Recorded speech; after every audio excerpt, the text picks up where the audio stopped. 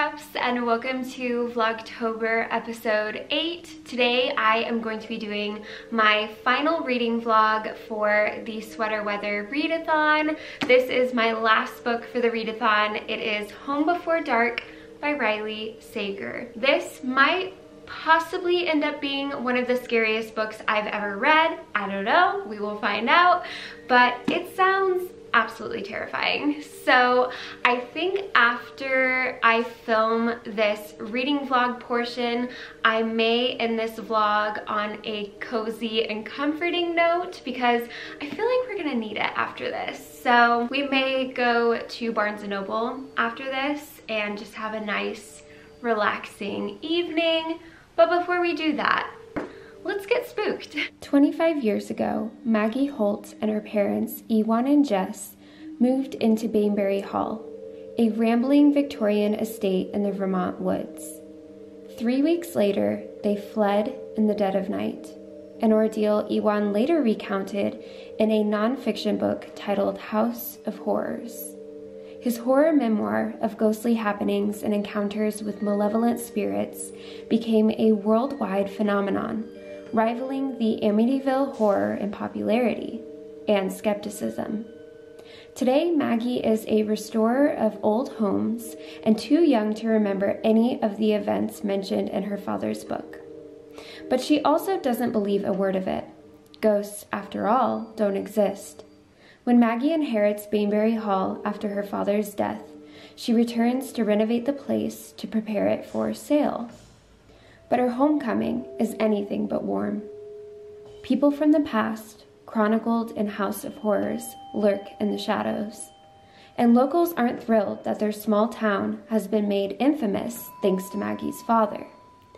Even more unnerving is Bainbury Hall itself, a place filled with relics from another era that hint at a history of dark deeds. As Maggie experiences strange occurrences straight out of her father's book, she starts to believe that what he wrote was more fact than fiction.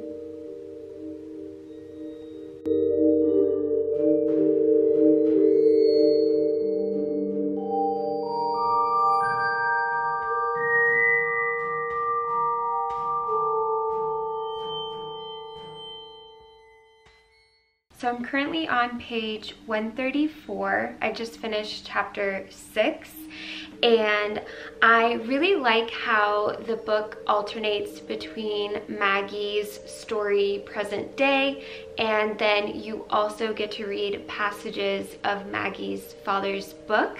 So I think the biggest question is how much of Maggie's father's story is real. And I feel like the more that we see Maggie returning to the home and experiencing her own creepy stories, it really does make you start to think that a lot of her father's story is real, which is terrifying. So I'm gonna read something from Maggie's point of view, and then I'm gonna read something from Maggie's father's book. So this is something that happened to Maggie when she was staying at her old home, and she is staying there by herself, which she is so much braver than me. I could never do that. But she says, "I'm almost asleep, lulled by nature's white noise, when another sound rises from outside.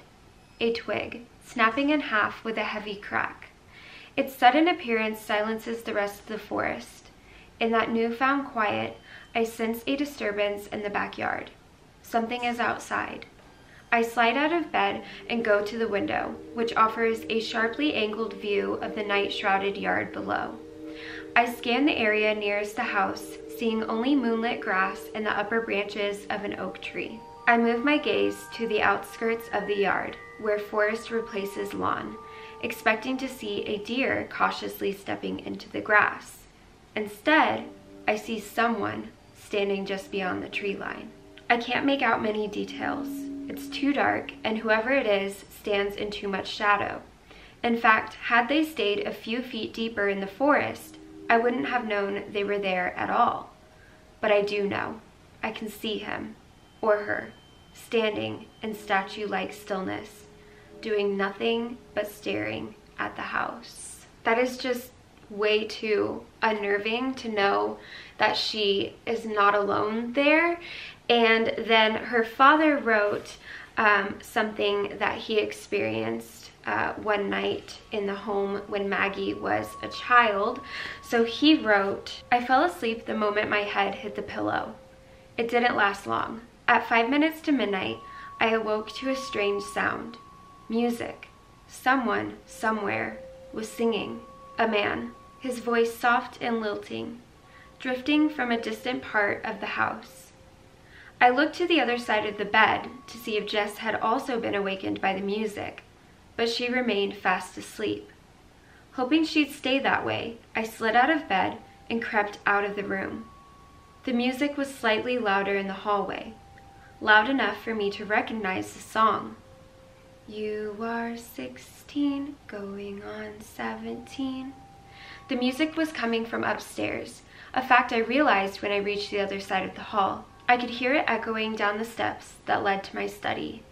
Accompanying the music was a chill strong enough to make me shiver. Sitting on the desk, right where I had left it, was a record player. The album on top of it spun at full speed and at top volume. I plucked the needle from the record, and silence fell over the house like a wool blanket. The cold went away as well, an instant warming that swept through the room.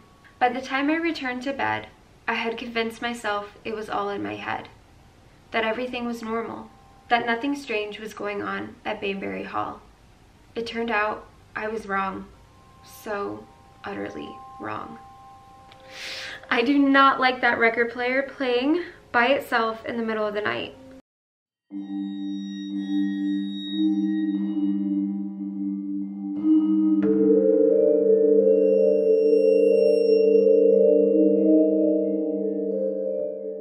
So I'm currently on page 176, and something that Maggie's father wrote in his book was, he wrote about how Maggie had 3 invisible friends, or imaginary friends, and one of them was a girl who never really had a name, and then the other one was Pennyface, I think that's what her name was, and then the third one was Mr. Shadow.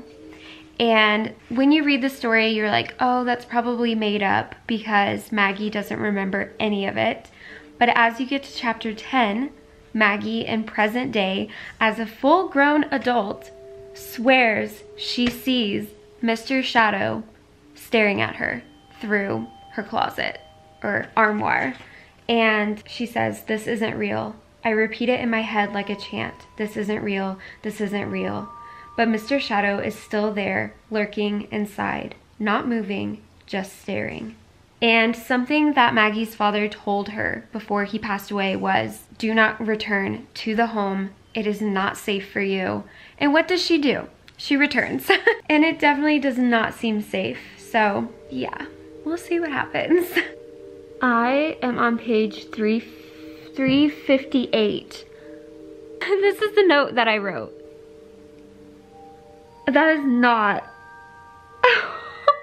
I wish I could say what is going on, but it's such a major spoiler. That cannot be true. I am shocked. I am actually so shocked. I will keep reading. I will catch up with you guys in a little bit.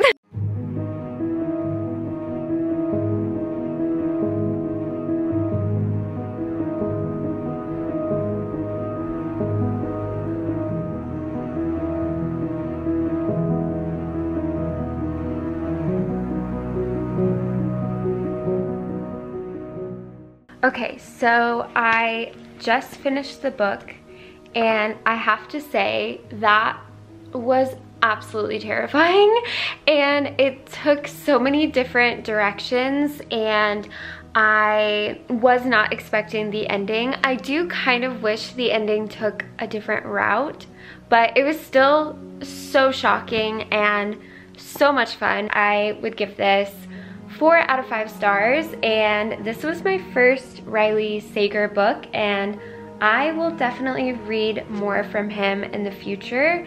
So yeah, after all of that, I think we should go to Barnes & Noble and be comforted by my favorite place in the whole world.